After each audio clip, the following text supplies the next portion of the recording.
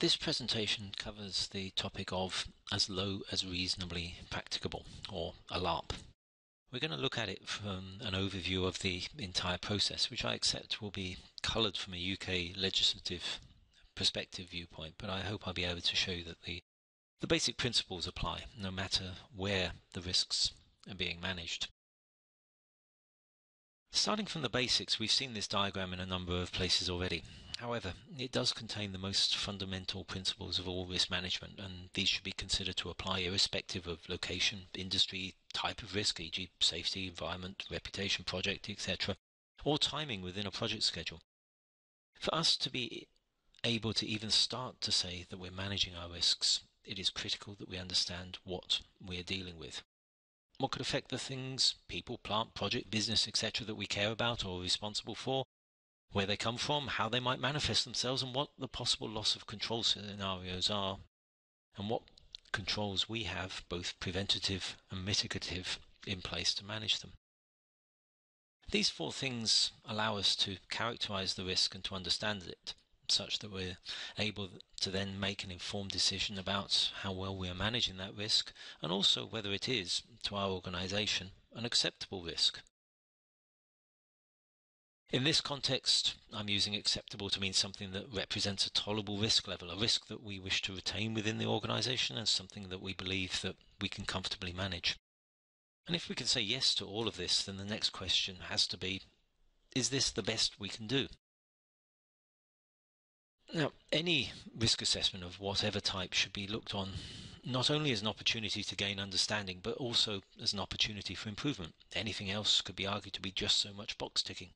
This applies to, say, a review of a multi-billion-dollar petrochemical project as much as it does to a job safety analysis before undertaking a task in a hospital. For both cases, whether we are the risk owner or the person exposed to the risk, we want to be able to say we fully understand what we're getting into, that we've looked to see if additional risk controls can be put in place, and that anything that is practicable is there. In this sense, proving that risks are ALARP shouldn't be something we regard as a separate exercise, but it's really just an intrinsic part of performing any risk assessment. Accepting a risk may thus be viewed as a series of hurdles to be crossed or levels to be achieved. First of these, which has to be viewed as black and white, i.e. a non-negotiable question, is have we done the basics? Have we complied with the requirements of whatever legislation might be applicable to the activity? A failure to deploy a basic measure would seriously undermine any ALARP judgment, and in the case of a legislative measure, it would invalidate it. For example, the UK's control of asbestos regulations require mandatory training for anyone liable to be exposed to asbestos fibres whilst at work. Legislative prescribed requirements are mandatory, irrespective of sacrifice considerations, and cannot be argued against on grounds of costs.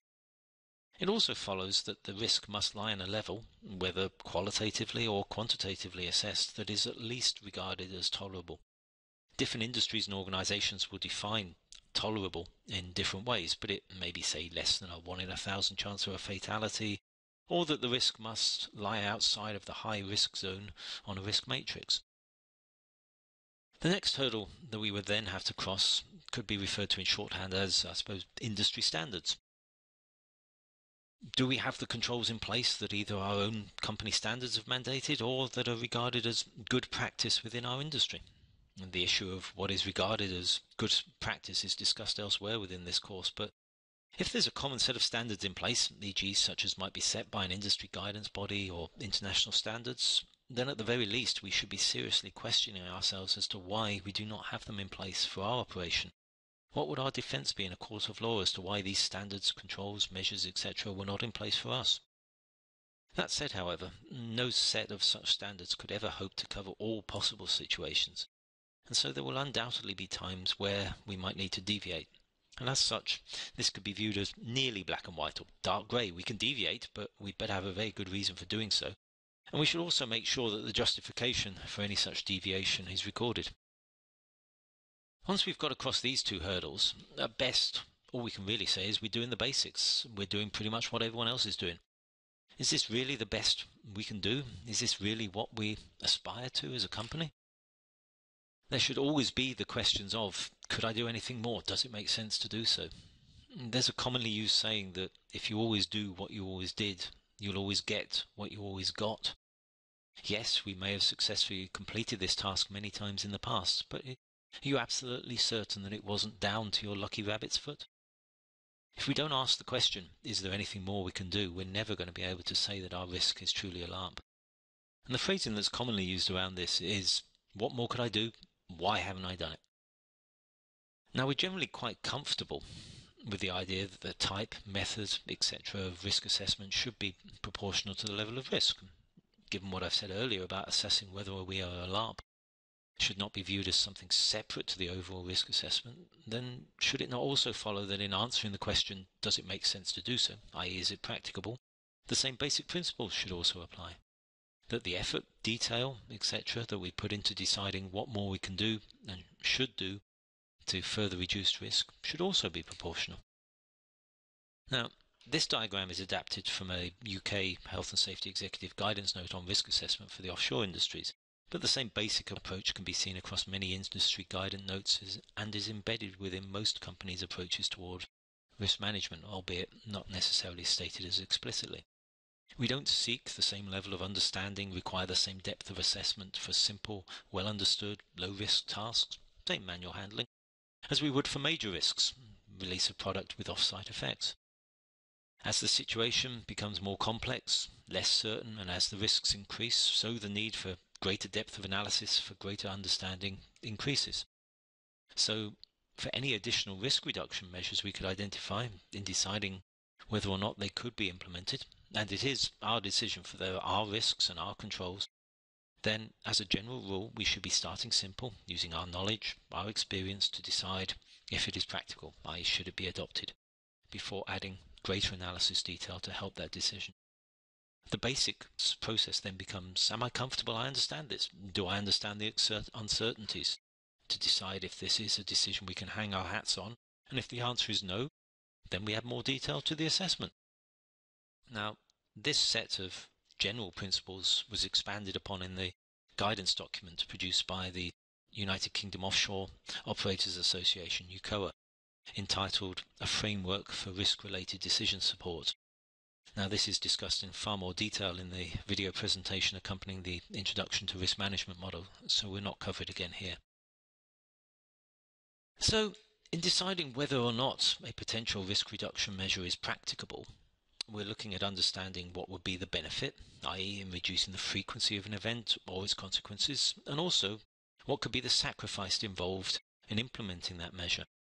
The sacrifice may include many things, such as the cost of putting in place an extra guard, an extra item, but may also include less tangible items, such as increased time to perform a job or reduced productivity from a process.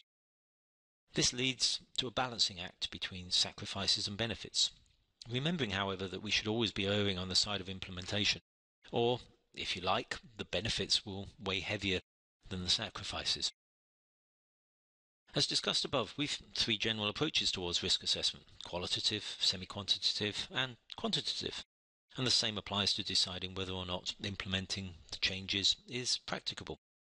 The simplest would be a qualitative judgment, based on our experience and knowledge to make a decision. For example, two workers go out to replace a bulb in a lamppost. When they get there, they found the ground looks unstable, so rather than just put the ladder down, they decide to get a board and place this on the ground to provide a firm, stable base. It's unlikely they'd ever really call this a risk assessment, let alone an ALARP assessment, but they've understood and evaluated the scenario, identified an additional risk control, and decided to implement it. And this is how really we ensure that a large part of, if you like, our day-to-day risks are managed, making sure that people have got the necessary training and knowledge for their duties, and putting in place an attitude that asks people to question the safety of their tasks and the environment and to look for improvements. There will, however, always be cases where greater planning and discussion may be needed. For example, if we were planning a confined space entry or deferring maintenance on critical equipment. For these types of decisions, we'd expect a detailed engineering review to be performed, or for job safety analysis permit to works to be completed, allowing for a thorough review and understanding of the issues. In the same way, evaluating the practicability, i.e. the sacrifices, the benefits of any risk reduction measures may also benefit from a more detailed approach. Use of a simple matrix can allow for more informed discussion and to bring structure and consistency to a decision-making process as made for the relative sacrifices and benefits as they're evaluated. Examples may be in deciding whether to implement additional PPE for a rarely performed task, or in reviewing the acceptability of existing controls for plant that's to be operated for some years beyond its design life. Taking the earlier example of our two people changing a light bulb, potential additional risk reduction measures, we could use a cherry picker, we could use scaffolding, both of which we could consider to be, say, medium sacrifice. But given the level of existing control we already have, a stable platform, low exposure, two people present, the level of additional risk reduction may not necessarily be that great. So unless it was a high-risk situation, say next to a busy road, it would probably not be practicable to implement these measures. For significant or complex situations and risks, then we have cost-benefit analysis available to us. This can be used to aid our decision-making process by providing a numerical assessment of the costs, for example, purchase cost, increased maintenance hours, installation downtime, etc., against the benefits. Typically, we do this by assigning a monetary value to the harm, such as loss of life, injuries, that we've avoided, and using an appropriate numerical disproportion factor, the weighting factor on the seesaw. This might be applicable for major risks, for risks where the effects go off-site, or risks where there's no or little relevant good practice in place to guide us. It's important to remember, though, that cost-benefit analysis should be used as an aid to our decision-making process, to bring clarity to certain areas, not to replace our knowledge and judgment. As the UK's HSE have clearly stated, a cost-benefit analysis cannot justify what is evidently poor engineering.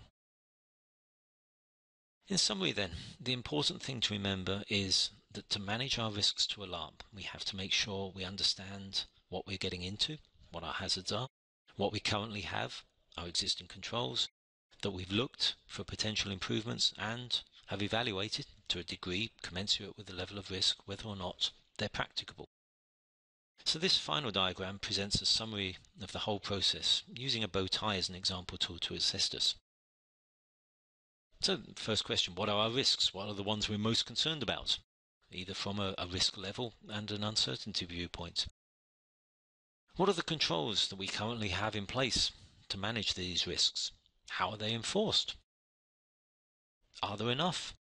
Do they comply with legislative requirements and meet good practice? Do they reduce the risks to a tolerable level? At this point, we can also ask, how much can we rely on them? The better we can identify our weak barriers, the better we can target looking for potential improvements. Why are we tolerating a weak barrier? Does it give us a false sense of security? This also then allows us, with our clearer understanding of what we're actually relying on, rather than what we might like to believe that we have, to ask the key question of, could I do anything more? And then, for potential improvements, either in terms of improving our existing controls or adding new ones, then the question of, does it make sense? Is it reasonably practicable to do so? How much bang will I get for my buck? For this additional risk reduction measure, how much further will it reduce risk over what we already have in place? And what will the sacrifice be, for example, in time, trouble, cost, difficulty in implementing it? What is our decision at this point? And once we've made that decision, our risks don't go down until we've actually put those controls in place. Documenting the decision process has an obvious covering ourselves benefit in case something should ever go wrong in the future, but more importantly, also allows for others to understand the rationale behind implementing or rejecting a measure. It would also allow for us in the future, should our chosen additional measures not be as effective as we would have liked, to come back to the decision-making process to re-evaluate other measures again. I hope that this has given you an overview of the ideas and approaches to ALARP and shown to you that the basic principles of ALARP apply at all levels of risk management.